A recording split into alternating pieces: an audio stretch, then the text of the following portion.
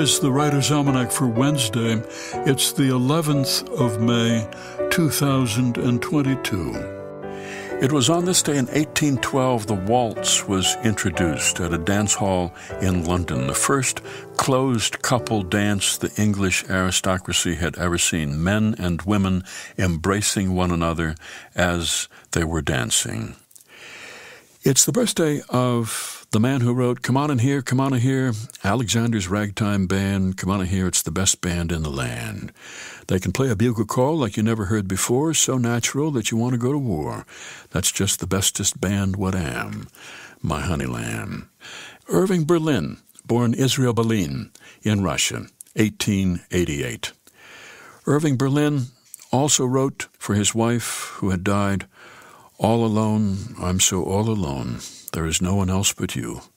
All alone by the telephone, waiting for a ring-a-ling. I'm all alone every evening, all alone feeling blue, wondering where you are and how you are, and if you are all alone too. Irving Berlin wrote more than 1,500 songs, including Putting on the Ritz, God Bless America, White Christmas, There's No Business Like Show Business. Irving Berlin, who said, after you get what you want, you don't want it. It's the birthday of the painter Salvador Dali, born in Figueres, Spain, in 1904. He was a surrealist, influenced by the theories of Freud, made what he called hand-painted dream photographs, distorted human figures, limp pocket watches, burning giraffes. He was a born performer, relished an audience, and he found that audience in America when he moved here in 1940. He was an unmistakable figure with a perfectly waxed, upturned mustache and always a cane and a cape. He was a master publicist, especially of himself, Salvador Dali, who said, in order to acquire a growing and lasting respect in society, it is a good thing, if you possess great talent, to give early in your youth a very hard kick to the right shin of the society that you love. After that, be a snob. And it's the anniversary of the printing of the first book in the year 868. Wang Chieh printed the Diamond Sutra, a Buddhist scripture, on a 16-foot scroll using wood blocks. It was discovered in Turkestan in 1900 among 1,000 bundles of manuscripts walled up in one of the caves of the 1,000 Buddhas. Here's a poem for today by Peter Everwine, A Story Can Change Your Life.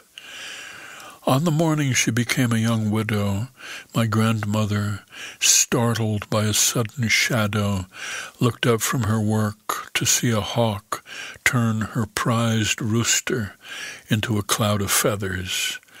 That same moment, halfway around the world, in a Minnesota mine, her husband died buried under a ton of rockfall. She told me this story 60 years ago. I don't know if it's true, but it ought to be.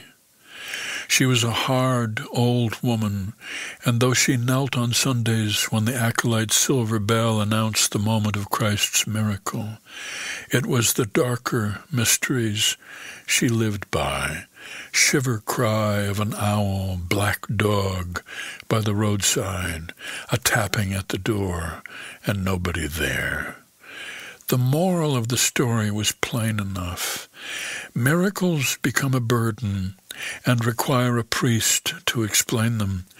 With signs, you only need to keep your wits about you and place your trust in a shadow world that lets you know hard luck and grief are coming your way. And for that, so the story goes, any day will do. A Story Can Change Your Life, a poem by Peter Everwine from Listening Long and Late, published by University of Pittsburgh Press and used by permission here on the Writer's Almanac. Be well, do good work, and keep in touch.